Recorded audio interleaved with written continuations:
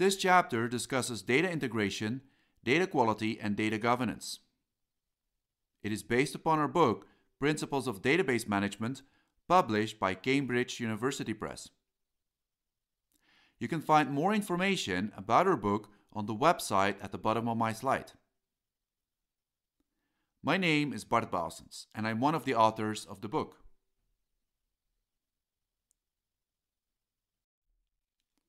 In this chapter, we will look at some managerial and technical aspects of data integration. We will zoom in on data and process integration techniques. We will discuss different patterns for data integration. We will also focus on techniques to efficiently search unstructured data, both within an intra-enterprise data integration setting and across the World Wide Web. Data integration is also heavily related to data quality, so we will discuss this managerial concern and master data management. Finally, we look at data governance standards that help companies to set up initiatives to measure, monitor, and improve data integration and quality practices. To conclude our discussion on data integration, quality, and governance, we provide an outlook on some more recent approaches to tackle these issues.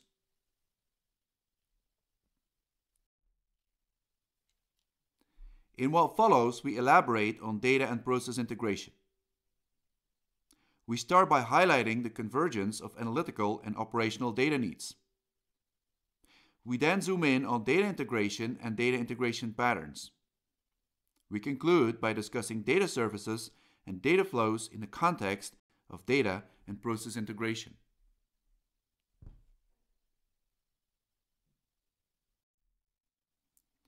Data integration aims at providing a unified view and/or unified access over heterogeneous and possibly distributed data sources. In what follows, we discuss different approaches and patterns to realize this, with a different trade-off between concerns such as data quality, performance, the ability to transform the data, etc. In addition, we introduce the concept of process integration. Process integration deals with the sequencing of tasks in a business process, but also governs the data flows in these processes. In this way, the data flows in process integration are complementary to data integration because they aim at making the right data available to applications and human actors to perform their tasks with the appropriate input data. Therefore, ideally, both data and processes are considered in a data integration effort.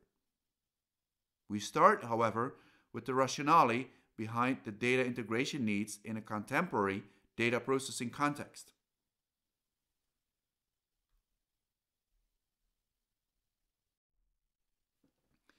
Traditionally, applications and databases were organized around domains such as accounting, human resources, logistics, CRM, etc. Every department or business unit worked with its own data silo, for example, a file or database with no cross-department integration. Operational processes use these data silos to answer simple queries or perform updates in near real time on the detailed underlying data. Whereas the silos mainly aimed at operational support, the next phase saw the emergence of business intelligence, BI, and analytics applications, fueled by the need for data-driven tactical and strategical decision-making with a company-wide impact. To sustain this company-wide view, data from the silos was transformed, integrated, and consolidated into a company-wide data warehouse.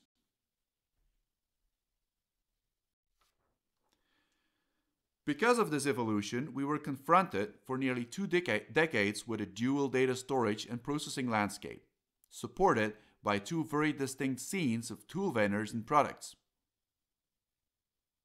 On the one hand, operational applications performed simple queries on operational data silos, containing an up-to-date snapshot of the business state in the domain at hand. Business intelligence and analytics applications supported tactical and strategic decision-making by analyzing company-wide data in a data warehouse.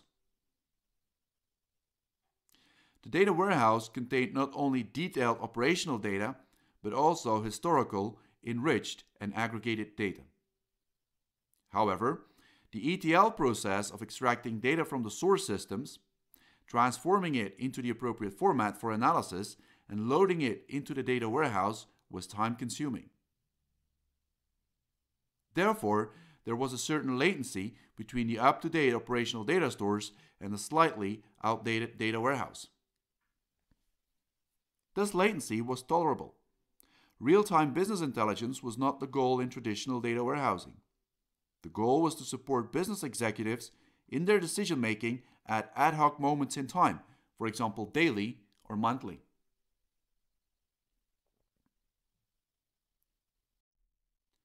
Nowadays, we see a complete convergence of the operational and tactical or strategic data needs of the corresponding data integration tooling. This trend was initiated by new marketing practices centered on proactive, instead of reactive, actions requiring a complete understanding of the customer and quickly spread towards other functional domains. It culminates in the term operational BI with a twofold meaning. On the one hand, analytics techniques are more and more used at the operational level as well by frontline employees. Analytics for tactic or strategic decision-making increasingly uses real-time operational data combined with the aggregated and historical data found in more traditional data warehouses. In both cases, this operational usage of business intelligence aims for a low or even zero latency, so unexpected business-altering events or trends in the data can be immediately detected and accompanied with the appropriate response.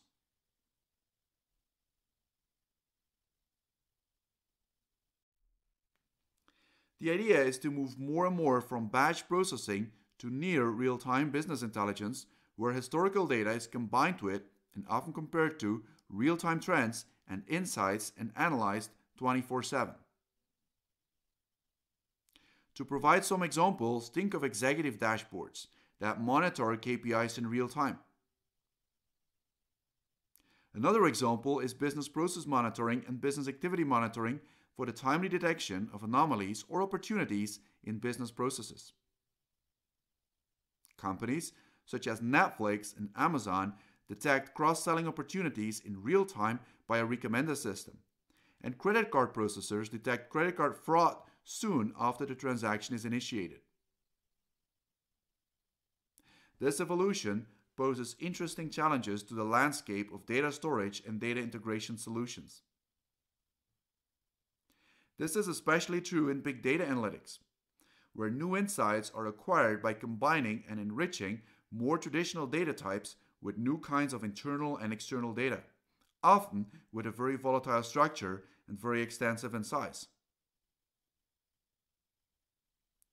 Different data are drawn into the analysis, such as clickstream data, server logs, sensor data, social media feeds, etc. However, an equally big challenge is the integration of these diverse data types in such a way they can be processed and analyzed efficiently, often with pressing constraints regarding the real-time character of the data or even the need to open so-called streaming data for analysis on the fly.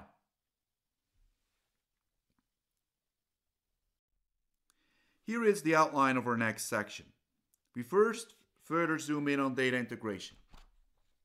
We then discuss data consolidation, data federation, data propagation, changed data capture, CDC, near real-time ETL, event processing, data virtualization, data as a service, and data in the cloud.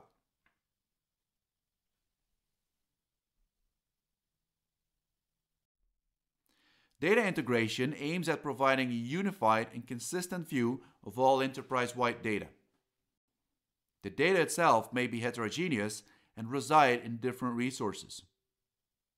The desired extent of data integration will highly depend upon the required quality of service characteristics. Data will never be of perfect quality, so a certain level of inaccurate, incomplete, or inconsistent data may have to be tolerated for operational BI to succeed. Different data integration patterns exist to provide this unified view. First, we discuss the following basic data integration patterns: data consolidation, data federation, and data propagation. Then, we deal with more advanced techniques and the interplay between data integration and process integration. Note that the integration can be both logical or physical.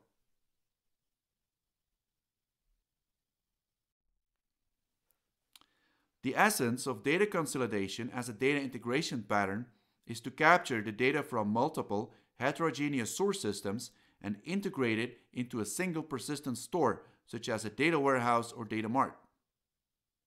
This is typically accomplished using extract, transform, and load (ETL) routines. ETL is a technology supporting the following activities: extract data from heterogeneous data sources, including legacy and external sources, transform the data to satisfy business needs, load the transformed data into a target system, for example, a data warehouse.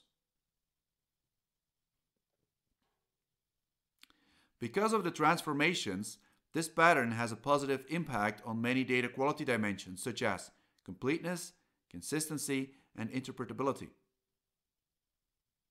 Another important advantage of the consolidation approach is that it caters for not only present information, but also historical data, since the changed business state does not result in updates to the data, but in additions of new data. On the downside, the ETL process typically induces a certain measure of latency, so the timeliness dimension may suffer with the data being slightly out of date. Consolidation also requires a physical target, so additional storage capacity is consumed.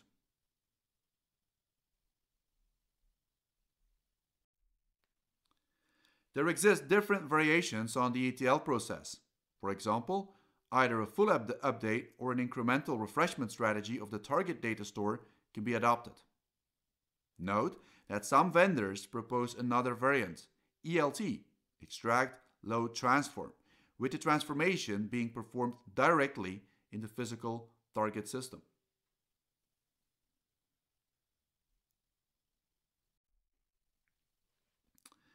Data lakes can also be an implementation of the consolidation pattern. However, in contrast to a data warehouse, the data is mostly consolidated in the native format it had in the source systems with little transformation or cleansing. Therefore, the positive impact on the respective data quality dimensions will be limited compared to a data warehouse, but this is often less of an issue for the big data types typically stored in data lakes, where the formal structure is much more volatile or even completely absent. Analyzing the data may still require some pre-processing and restructuring, which would already have been performed upfront with a data warehouse.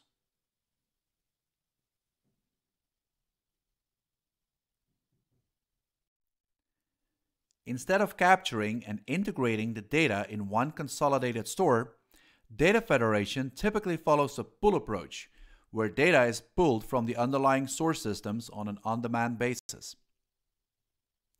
Enterprise Information Integration, EII, is an example of a data federation technology. EII can be implemented by realizing a virtual business view on the dispersed underlying data sources. The view serves as a universal data access layer. The data source's internals are isolated from the outside world with wrappers. In this way, the virtual view shields the applications and processes from the complexities of retrieving the needed data from multiple locations with different semantics, formats, and interfaces. No moving or replication of data is needed, since all data stays in the source systems. Hence, a federation strategy enables real-time access to current data, which was not the case for a data consolidation strategy. Only limited transformation and cleansing capabilities are possible. Many EII technologies are read-only, but some also support update operations on the business view, which are then applied to the underlying data stores. EII is less suitable for complex queries, including, for example, joins between structured and unstructured data. Therefore, EII is often adopted by firms as a temporary measure following a merger or acquisition. Here you can see an illustration of enterprise information integration as a data federation solution.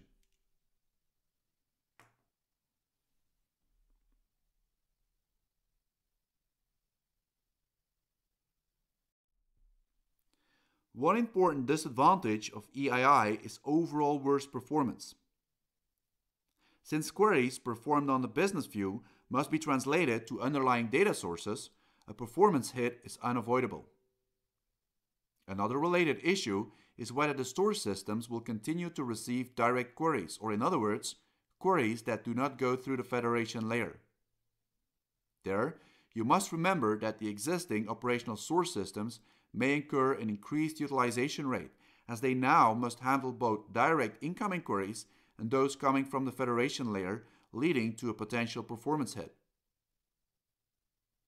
Finally, note that EII solutions are limited in the number of transformation and cleansing they can perform on query result sets.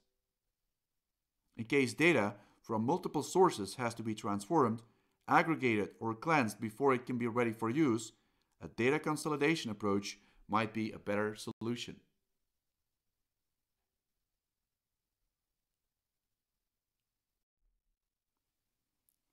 The data propagation pattern corresponds to the synchronous or asynchronous propagation of updates, or more generally, events in a source system to a target system. The data propagation pattern can be applied at two levels in a system architecture. It can be applied in the interaction between two applications or in the synchronization between two data stores. In an application interaction context, we speak of enterprise application integration, EAI. In a data store context, we speak of enterprise data replication, EDR.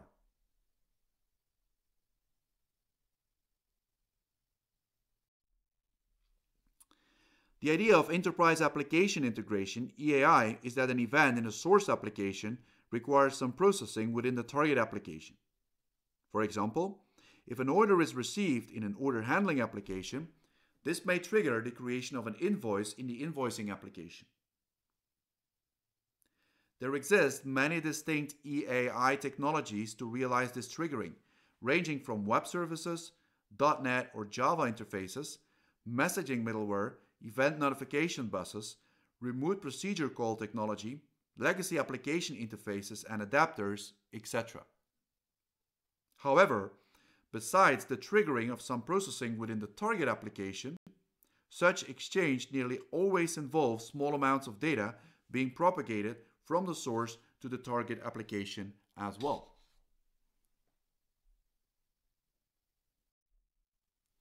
You can see the workings of enterprise application integration illustrated here. The data propagation in EAI may occur synchronously, so the message is sent along with the data at the moment the event occurs in the source system. The target system may respond immediately, but the message may also be queued before being processed, resulting in asynchronous interaction. The advantage of an asynchronous approach is less interdependence between the respective systems, but the downside is a certain latency in responding to an event and processing the data that goes along with it.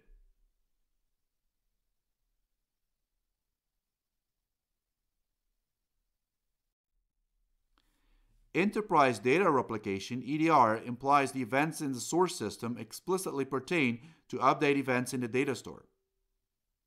Replication means copying the updates in the source system in near real time to a target data store, which serves as an exact replica.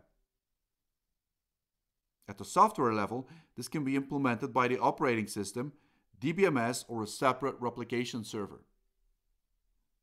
As an alternative, a separate hardware storage controller can be used. EDR has been traditionally adopted for load balancing, ensuring high availability, recovery, but not data integration as such. However, recently it is being used more often for BI and to offload data from the source systems into a separate data store, which is an exact replica.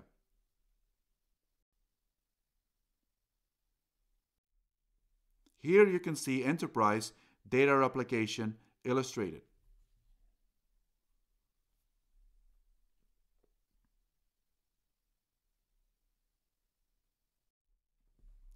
A technology complementary to ETL, which adds the event paradigm to ETL, is changed data capture, CDC. CDC technology can detect update events in the source data store and trigger the ETL process based on these updates. In this way, a push model to ETL is supported. The ETL process is triggered by any significant change in the underlying data store or data stores.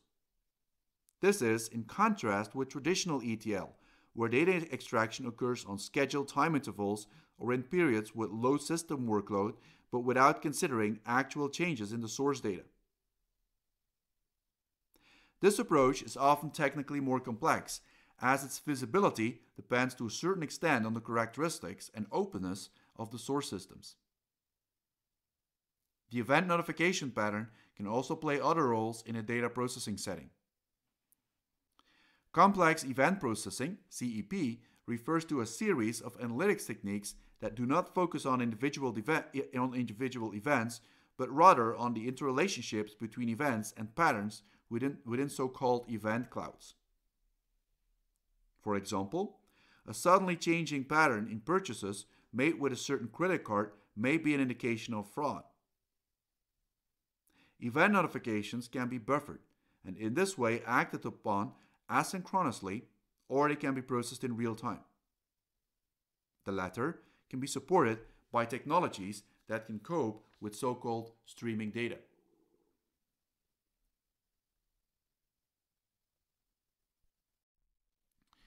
Data virtualization is a more recent approach to data integration that also aims to offer a unified data view for applications to retrieve and manipulate data without necessarily knowing where the data is stored physically or how it is structured and formatted at the sources. Data virtualization builds upon the basic data integration patterns discussed previously, but also isolates applications and users from the actual integration patterns used. ETL is avoided, since the source data remains in place and real-time access is provided to the source systems of the data. This approach hence seems familiar to data federation, but an important difference of data virtualization is that, contrary to a federated database, virtualization does not impose a single data model on top of the heterogeneous data sources. Virtual views on the data can be defined at will and can be mapped top-down into relational and non-relational data sources. Data virtualization systems can apply various transformations before offering the data to its consumers. Hence, they combine the best features of traditional data consolidation, such as the ability to provide data transformations and the ability to provide data in real time. To guarantee sufficient performance, virtual views are cached transparently and query optimization and parallelization techniques are applied.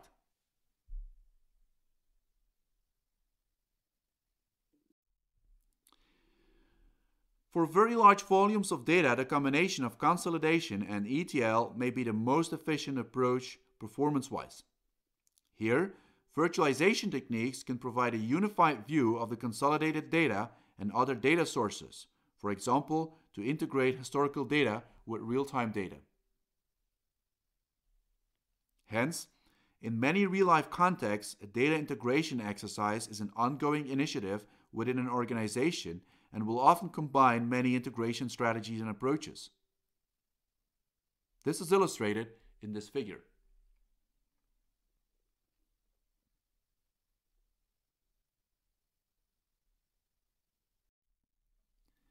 The pattern of virtualization is often linked to the concept of data as a service, in which data services are offered as part of the overall service-oriented architecture where business processes are supported by a set of loosely coupled software services. Many commercial data integration suites adhere to the SOA principles and support the creation of data services. Data services can be read-only or updatable. Most data integration suites also provide easy features for data service composition, in which data from different services can be combined and aggregated into a new composite service. Because the consumer is isolated from technical details, data services cater for a degree of self-service BI, in which data services can be composed and then subjected to data analytics algorithms simply by a business user dragging and dropping icons representing data services in a graphical user interface.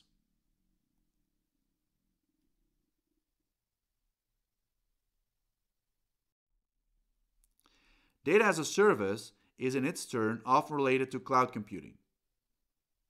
The as a service and in the cloud concepts are very related, with the former putting more emphasis on the consumer perspective and the latter mainly emphasizing the provisioning and infrastructure aspect. The properties of cloud computing are: hardware, software, and/or infrastructure are provided on demand over a network. Clouds can be public, private, or hybrid. An attractive property of public and hybrid clouds are the fading boundaries between one's own infrastructure and the service provider's infrastructure. The ability to convert fixed infrastructure costs and upfront investments into variable costs. The downside is the risk of vendor lock-in and/or unexpected switching costs. Another possible risk exists regarding performance guarantees, privacy and security, which can be partially mitigated by scrupulously asserting formal service level agreements, SLAs.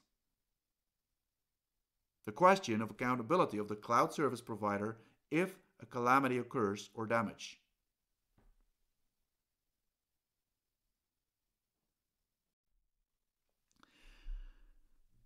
Different data-related services can be hosted in the cloud.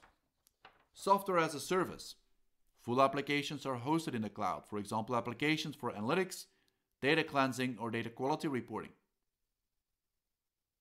Platform as a service. Computing platform elements are hosted in the cloud, which can run and integrate with one's own applications. For example, a cloud storage platform offering simple key value store functionality such as Amazon S3. Infrastructure as a service. Hardware infrastructure such as server storage are offered as virtual machines in the cloud, for example, cloud-hosted storage hardware. Data as a service.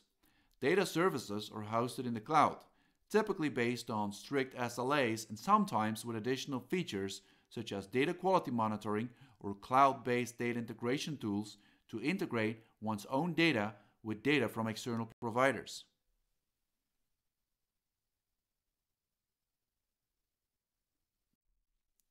This chart displays the projected growth in the as-a-service sector based on a Gartner study. Both platform as a service and software as a service are projected to double in size, whereas infrastructure as a service is about to triple. These numbers demonstrate impressive growth during a 3-year time period.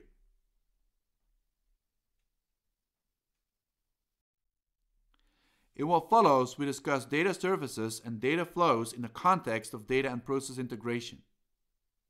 We first elaborate on business process integration. We then zoom in on patterns for managing sequence dependencies and data dependencies in processes. We conclude by providing a unified view on data and process integration.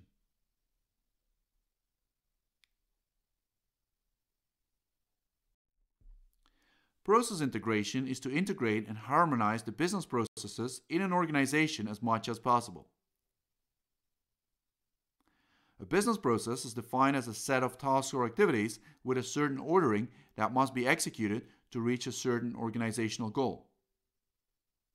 As an example, think of a loan approval process with various tasks such as filing a loan application, calculating the credit score, drafting the loan offer, signing the contract, etc. Obviously, this also includes a data flow specifying the path of the data between these tasks. Business processes can be considered from two perspectives. The control flow perspective, on the one hand, specifies the correct sequencing of tasks. For example, a loan offer can only be made when the credit score has been calculated. The data flow perspective, on the other hand, focuses on the inputs of the tasks. For example, the interest rate calculation depends on the credit score.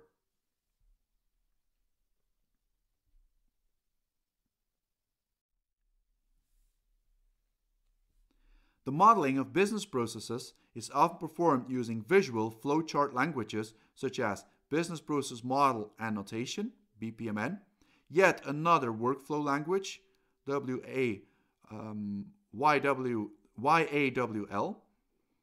Unified Modeling Language, UML, activity diagrams, event-driven process chain, EPC diagrams, and so on. This figure shows our loan approval process modeled using BPMN.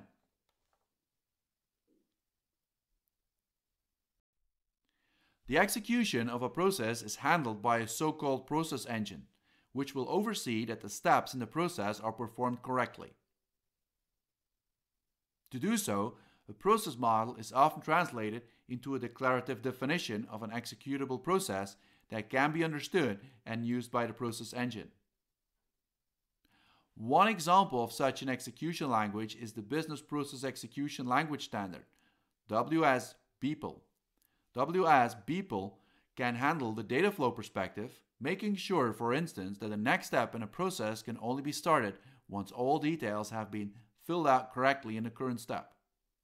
Note that in this way, the responsibility of task coordination, as performed by the process engine, is separated from the task execution, as performed by other software components and our human actors.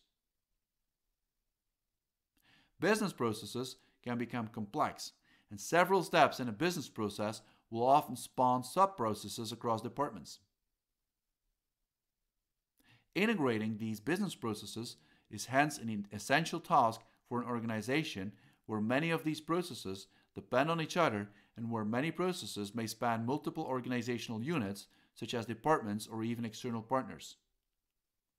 In modern business process setups, different business processes, tasks, or sub-processes will hence be offered as services which other parties can then invoke or utilize to achieve a certain goal, reach an outcome, or receive a result. A popular way of exposing such services, both within and across organizations, is web services technology.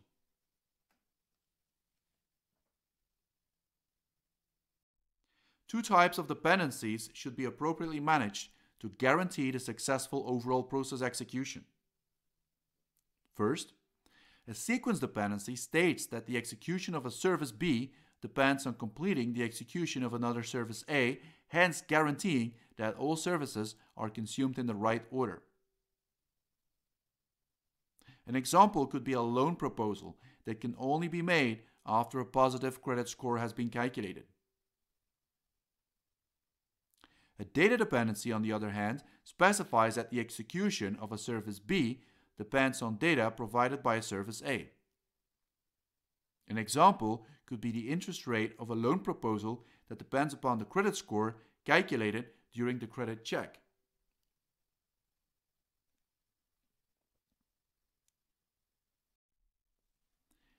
Many process engine vendors and the WS-BPEL language favor the orchestration pattern.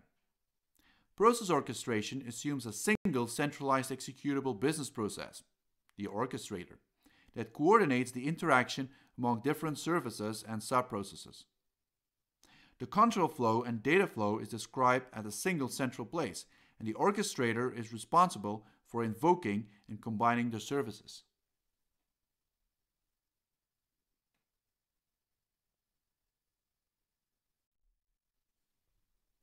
Here you can see the orchestration pattern illustrated.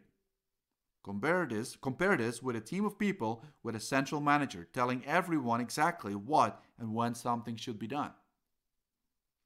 The team members do not care about the overall goal of the process, as the manager combines the outputs into a single deliverable.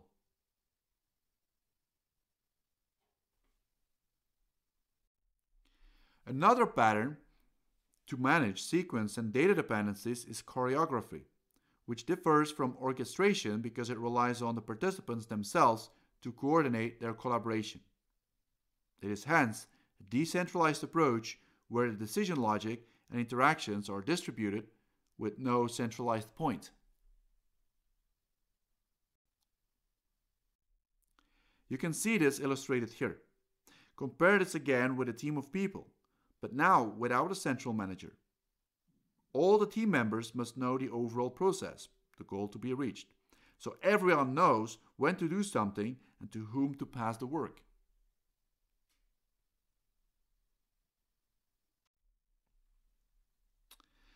In many real-life settings, a combination of orchestration and choreography will be applied.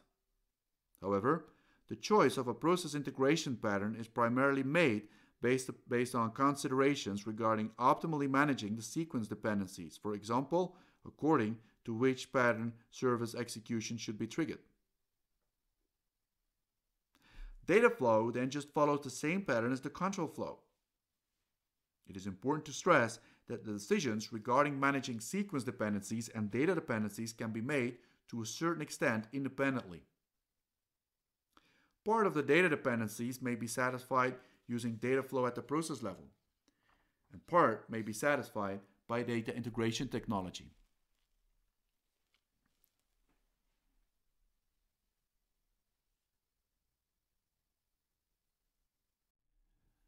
Data flow patterns at the process layer and data integration patterns at the data layer are complementary in satisfying a service's data needs.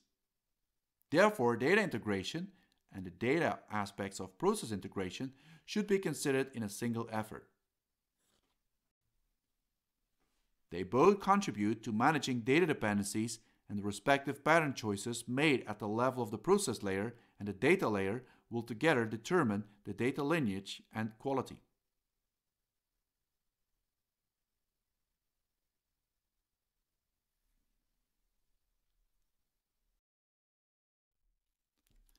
A data dependency between a service A and a service B can be resolved in two ways. Either the process provides a data flow between A and B, making sure that the necessary data is passed from service A to service B at the level of the business process. The other option is for service A to persist these data into a data store, which is also accessible through one of the aforementioned data integration techniques to service B to retrieve and use the data afterward. In this way, managing data dependencies is a shared responsibility of the process layer, where the control flow and data flow are handled, and the data layer, where data integration and data storage capabilities reside. To analyze data flow at the process level and data integration at data layer level in a unified way, we discriminate between three types of services: workflow services, activity services, and data services. In actual service-oriented architectures, these services will correspond to real, separate software artifacts. They can, however, also be used as an instrument for analysis.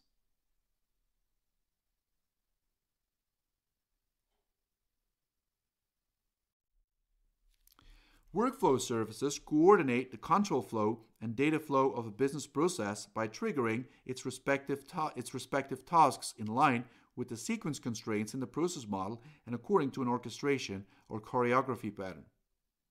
For example, workflow services will trigger the different tasks in a loan approval process.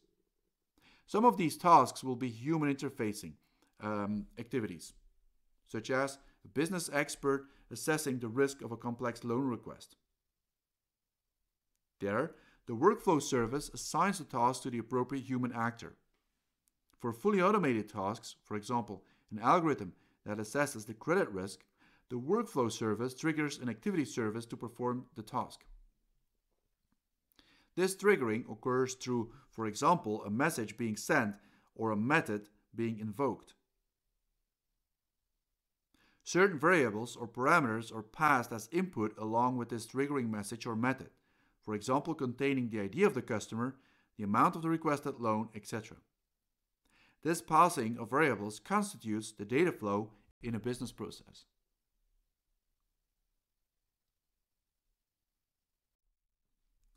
Activity services perform one task in a business process. They are triggered by a workflow service when the corresponding task is due in the process. They can also be triggered by different workflow services. The activity service is triggered, representing the control flow, and may receive input variables, representing the data flow.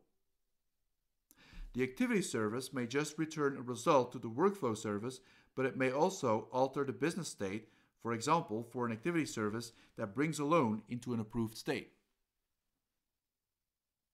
This manipulation of business state occurs through interaction with the data services that provide access to the actual business data. Also, activity services may interact with the data services to retrieve business state not provided in their input variables.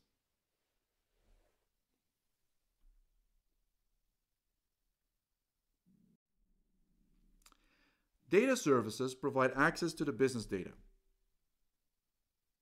Their only logic consists of so-called CRUDs functionality: create, read, update, delete, and search on data stored in the underlying data stores.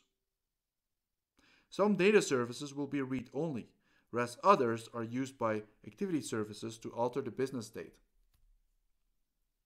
Data services provide unified access to the underlying data stores and are realized using the data integration patterns discussed previously. The actual patterns chosen for a certain data service depend on the quality of service characteristics required for that data regarding latency, response time, completeness, consistency, etc. This figure illustrates workflow, activity, and data services in action.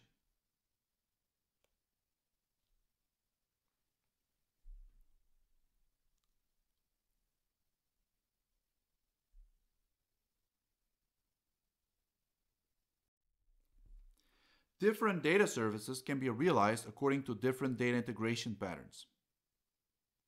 Data services based on federation provide real-time, comprehensive data about the business state, hiding the complexity of the disparate data sources from workflow and activity services.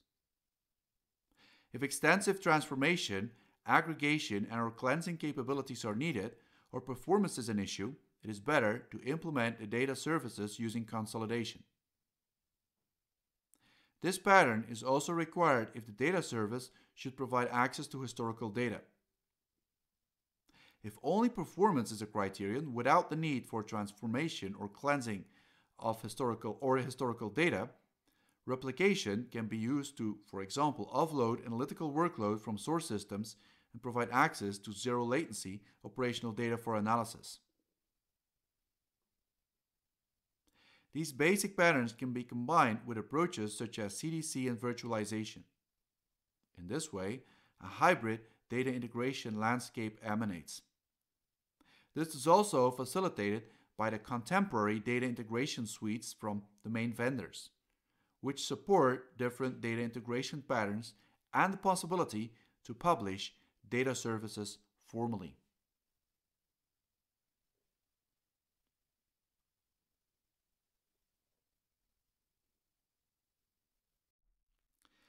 Data services perspective and the process perspective should be combined to provide activity services with the necessary input data. The balance between input through data flow and through data layer can differ from context to context. Sometimes, all necessary input data will be provided as part of the triggering of the activity service on top of what is minimally required. For example, all customer data can be provided within the triggering message even if it is available in the data layer, so the activity service needn't contact any data services. We then speak of comfort data. There is always a trade-off though. The more comfort data, the less the activity service depends on access to the data layer for its functioning. If such data, for example the customer address, was recently altered in the data layer by another process, the activity service may not be aware of this if the data is received as comfort data and will therefore work with outdated data.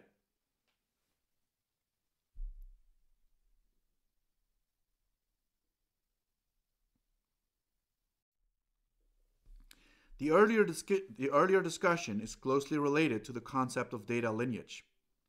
Data lineage refers to the whole trajectory followed by a data item, from its origin, data entry, possibly over respective transformations and aggregations, until it is ultimately being used or processed.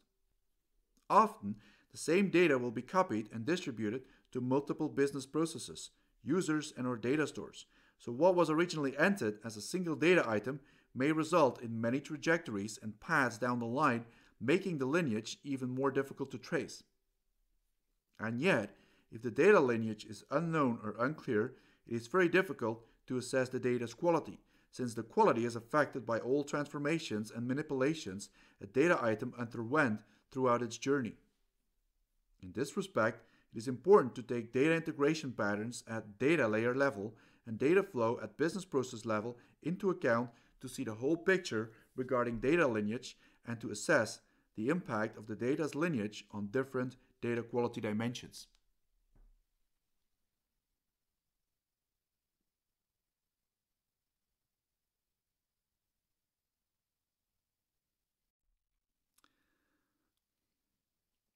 A rule of thumb is that event data, such as when was an order created, what is the order quality, by whom was the stock replenished, can be safely passed as data flow, as these data will never change after the actual event they describe. Other data, which refer to very business state, for example, what is the customer's current address, what is the current stock, what is the client's current credit score, should be treated with more care. It is safer that these data are retrieved through the data layer when needed, unless the data is very stable or the impact of some of the data being somewhat outdated is limited.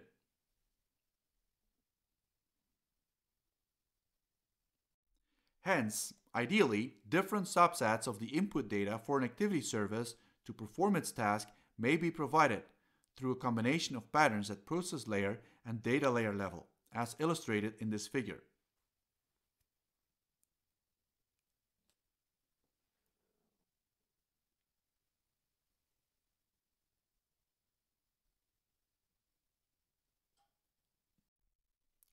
Most SOA-enabled data integration suites provide different data-related infrastructure services that support the exploitation and management of data services. Examples are the following: data profiling services, aimed at providing automated support for assessing and understanding content, quality, and structure of enterprise data; relating data from various sources to one another based on the patterns and values in the data, for example, by automatically detecting and matching foreign keys. Data cleansing services, aimed at ensuring the validity and consistency of data using name and address cleansing, resolving missing fields, poor formatting and conflicting data, and standardization of various industry formats. Data enrichment services, aimed at enhancing the data by exploiting external data sources. Data transformation services, aimed at transforming data to match the target application's requirements or reconciling between data items residing in different data sources. Data event services, aimed at monitoring data for state changes in rules, raising events that can be acted upon by other services. Data auditing services, aimed at reporting on data lineage and when, how, by whom data was changed. This is important in auditing, reporting, and meeting the demands of internal or external auditors and legislated regulations such as Sarbanes-Oxley, Basel III, etc. Metadata services, aimed at supporting the storage, integration, and exploitation of diverse types of metadata.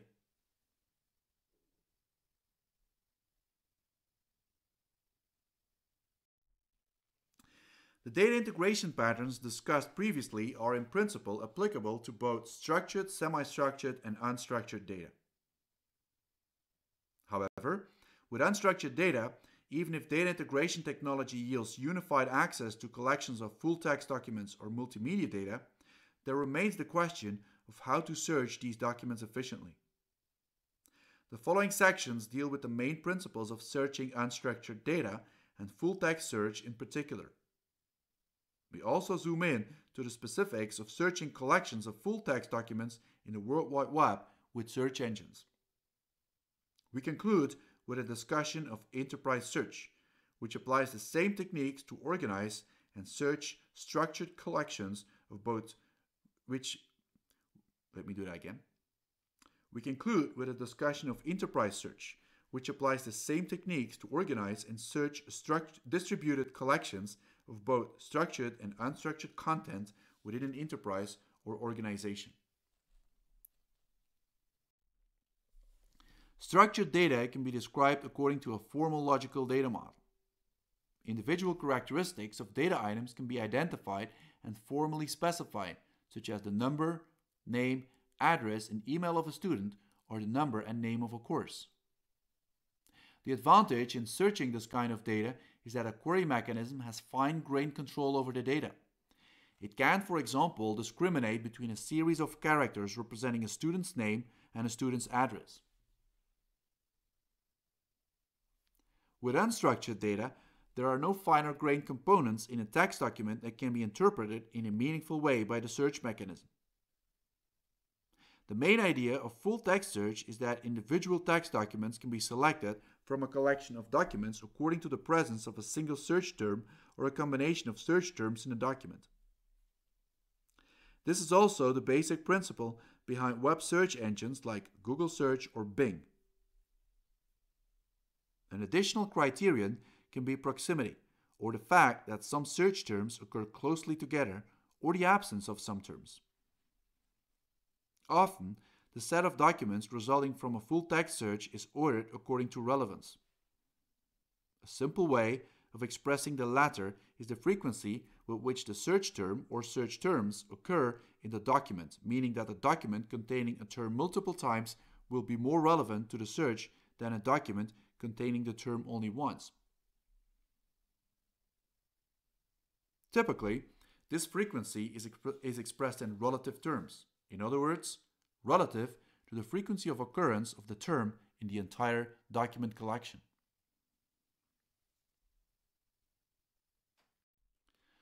The prevalent approach for indexing full-text documents is an inverted index, which is conceived as follows.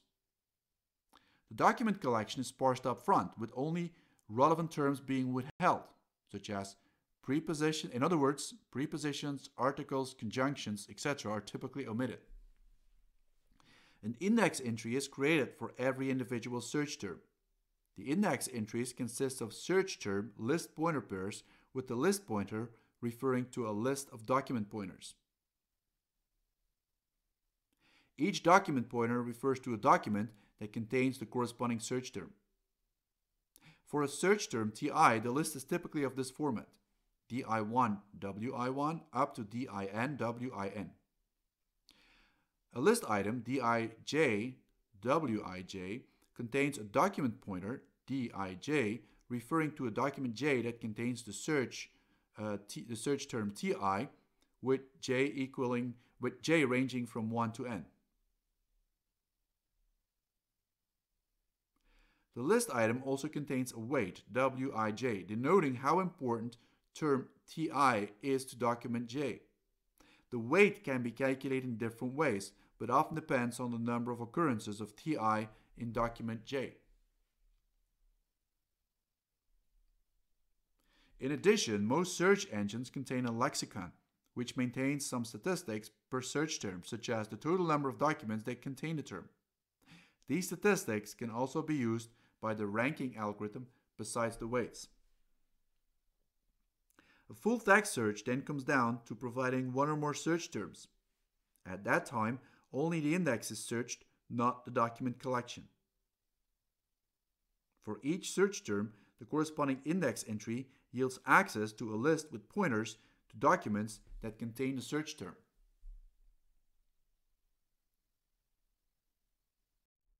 You can see this illustrated here.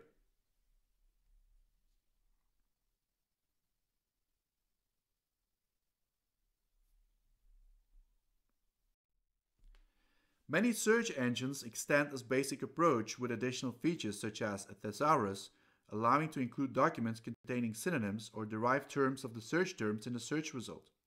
Proximity, allowing to enforce that only documents are withheld where particular search terms occur closely together. The use of fuzzy logic or similarity measures to also take into account terms very similar to the search terms, amongst other, to accommodate for misspellings. The use of text mining techniques. These are advanced analytics techniques specifically focusing on unstructured textual data, for example, to automatically derive the most representative key terms from a document or to classify documents according to similarity.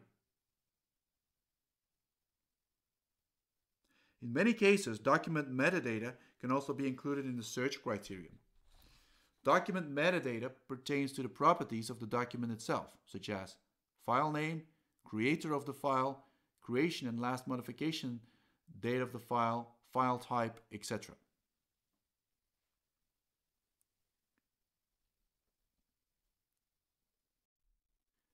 The first important component of web search is the web crawler or web spider, which continuously retrieves web pages, extracts their links or URLs to other pages, and adds these URLs to a buffer that contains the links to pages yet to be visited. Each retrieved page is sent to an indexer, which extracts all relevant terms from the page and updates the inverted index structure we discussed previously. Each relevant term corresponds to an index entry, referring to a list with Dij, Wij pairs, with Dij representing the web page's URL and Wij denoting the weight of the corresponding search term to the page. If a user issues a web search with one or more search terms, the query engine searches the index according to the search terms and sends the matching pages with their weights to a ranking module that sorts the result set according to relevance. Finally, this ranked result, containing essentially a list of URLs, is returned to the user.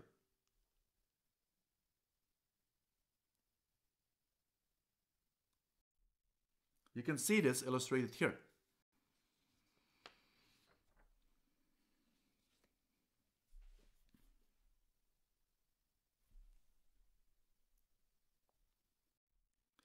Enterprise search refers to the practice of making content stemming from various distributed data sources in an organization searchable.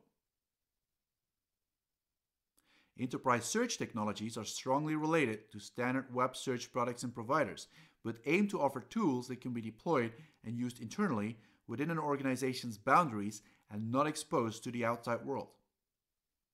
The open source technology that provided a lot of groundbreaking fundamental work for subsequent tools in full-text search was Apache Lucene. Originally written in 1999 in Java, it supported information retrieval from textual sources by offering indexing and searching capabilities. Elasticsearch is built on top of Lucene and adds additional APIs, distributed search support, grouping and aggregation inquiries, and allows to store documents in a scheme-free JSON format, which makes that Elasticsearch can also be described as a NoSQL database. Elasticsearch is frequently combined with two other applications that work with it, Logstash and Kibana, together forming the ELK stack. Logstash is a tool to collect and process data to store it into a backend. It is hence typically used in the ETL process of a data analysis exercise. Kibana is a web-based analytics, visualization, and search interface for Elasticsearch. Kibana supports a large number of visualization types. The ELK stack forms a powerful data analysis framework that is open source.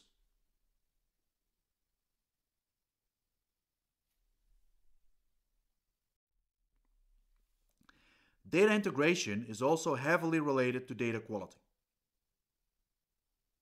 Data quality can be defined as fitness for use, meaning that the required level of quality of data depends on the context.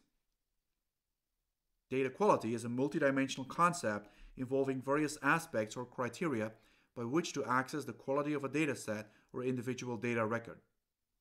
Some example data quality dimensions are data accuracy, referring to whether the data values stored are correct. Data completeness, referring to whether both metadata and values are represented to the degree required and are not missing. Data consistency, relating to consistency between redundant or duplicate values. and consistency among different data elements referring to the same or related concept. Data accessibility, which reflects the ease of retrieving the data. And data timeliness, the extent to which data is sufficiently up to date for the task at hand.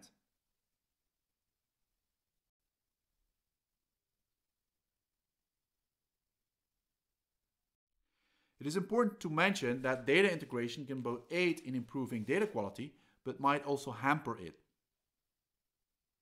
We have seen how data consolidation and ETL allow performing different transformation and cleansing operations, so the consolidated view of the data should be of higher quality, but one might, appropriately so, wonder why it wouldn't be better to invest in data quality improvements at the source.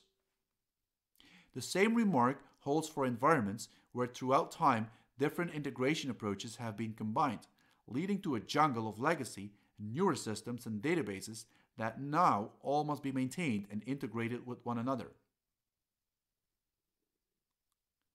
Master data management, MDM, comprises of a series of processes, policies, standards, and tools to help organizations to define and provide a single point of reference for all data that is mastered. Its key concern is to provide a trusted, single version of the truth on which to base decisions as to ensure that organizations do not use multiple, potentially inconsistent versions of the same concept in different parts of their operations. The focus is on unifying company-wide reference data types, such as customers and products.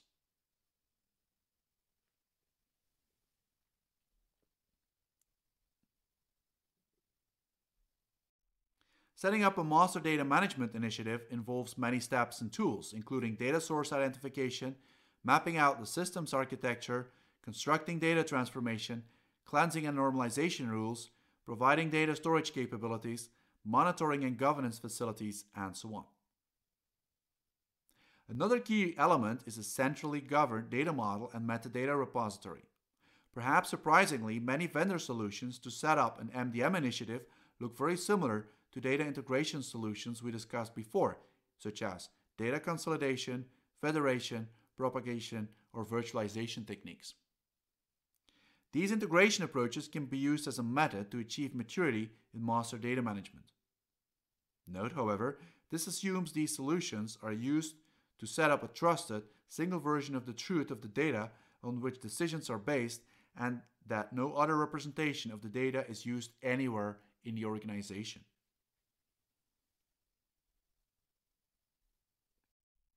In what follows, we discuss data governance. We first introduce the basic ideas and then elaborate on different frameworks and standards.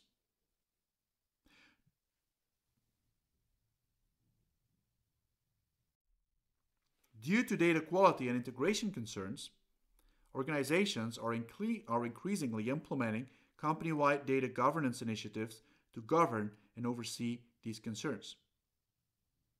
To manage and safeguard data quality, a data governance culture should be put in place, assigning clear roles and responsibilities.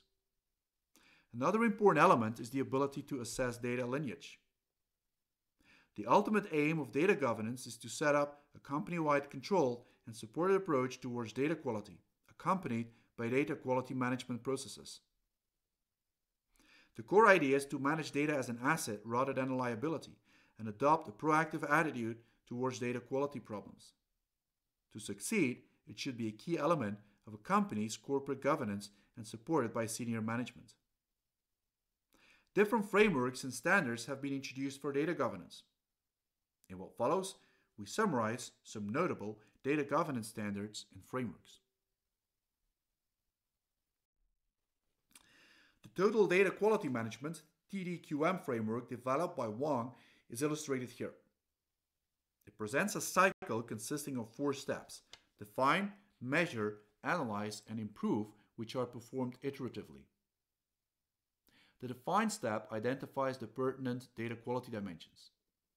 These can then be quantified using metrics in the measure step. The analyze step tries to identify the root cause of the diagnosed data quality problems. These can then be remedied in the improve step.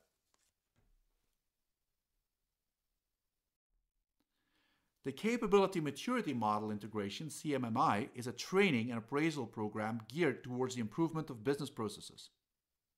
It was developed at Carnegie Mellon University, CMU, and is required by many United States Department of Defense and US government contracts, especially in software development. CMMI defines the maturity of a process by 5 levels, which are called performed, managed, defined, measured, and optimized.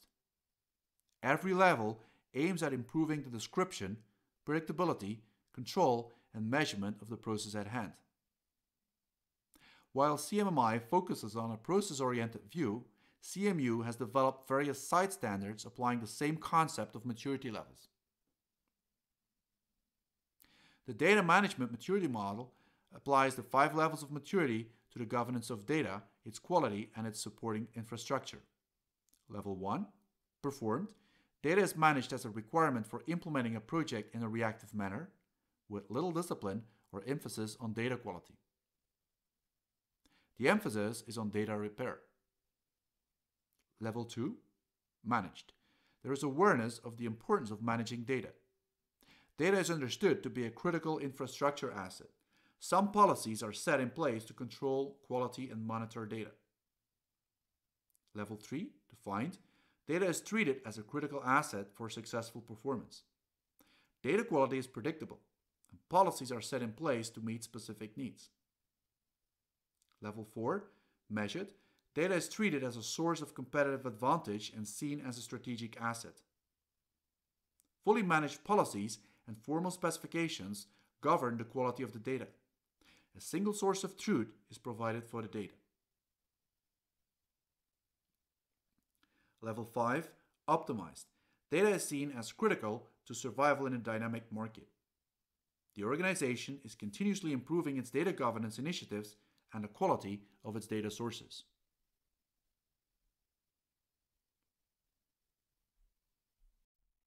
Inspired by the Project Management Body of Knowledge, PMBOK, a collection of processes, best practices, terminologies, and guidelines for project management overseen by the Project Management Institute, PMI, the Data Management Body of Knowledge, DMBOK, aims to offer a similar collection towards data management. DMBOK is overseen by DAMA International, Data Management Association, and lists best practices towards data quality management, metadata management, data warehousing, data integration, and data governance. DMBOK is in its 2nd version.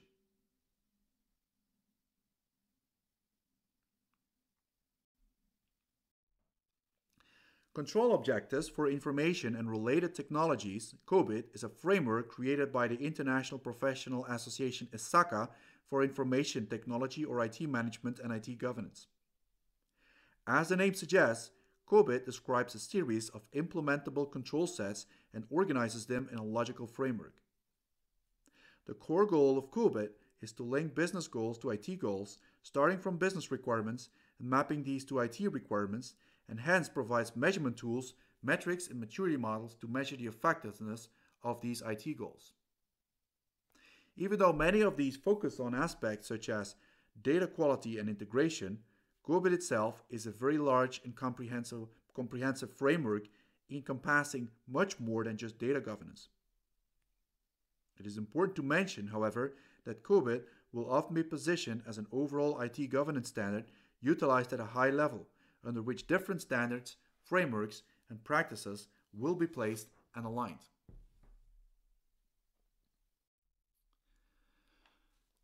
The Information Technology Infrastructure Library, ITIL, is a set of detailed practices for IT service management that focuses on aligning IT services with the needs and requirements of business.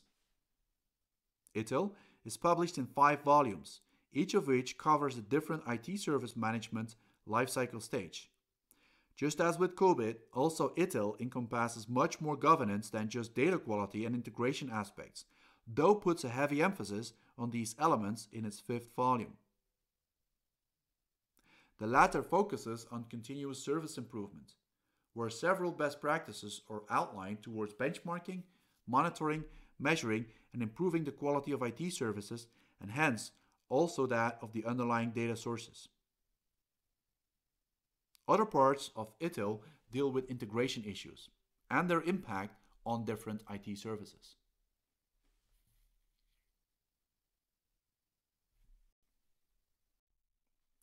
It is remarkable how many vendors and cloud providers are trying to offer ways to handle the data integration issue in a world where companies are either moving their data to the cloud or are shifting to a big data environment. Some examples include Scoop and Flume for Hadoop. Apache Scoop is a tool designed for efficiently transferring data in bulk between Hadoop and traditional structured data stores such as relational databases. Apache Flume is a distributed system for efficiently collecting, aggregating, and moving large amounts of log data from many different sources to a centralized data stores. Apache Kylin, an open source analytics engine designed to provide an SQL interface and multidimensional analysis on top of Hadoop supporting extremely large datasets. Think of it as a technology to define star schemes and analyze OLAP cubes on top of data stored in Hadoop. Google Cloud Dataflow and BigQuery ETL. Google is offering a managed service for developing and executing data processing and integration patterns, including ETL, to bring data in its Google Cloud platform. Amazon Redshift, a managed cloud-based data warehouse solution that tries to integrate well with existing business intelligence tools but can run queries against petabytes of structured data. Amazon Relational Database Service, RDS, a managed web service that makes it easier to set up, operate, and automatically scale a relational database in the cloud without having to set up such a database yourself.